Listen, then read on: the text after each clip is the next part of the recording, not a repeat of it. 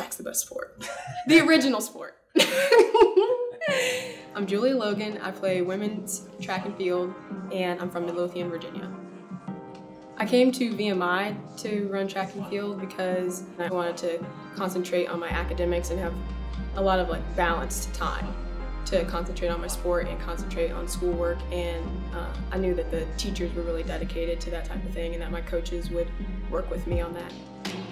During the pentathlon, it can be hard to switch gears. You kind of have to switch your mindset. In throwing, I have to bring aggression to that. High jump really pushes me to be calm and think about what I'm doing. I think that really transcends into the classroom and to my daily life. So sometimes I have to just channel that energy into something else, into the performance. And then in the 800, you just are done. So that's great. I got a PR earlier this season.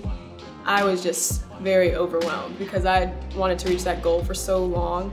And then when you reach those goals, it's just like, wow, well, what's next?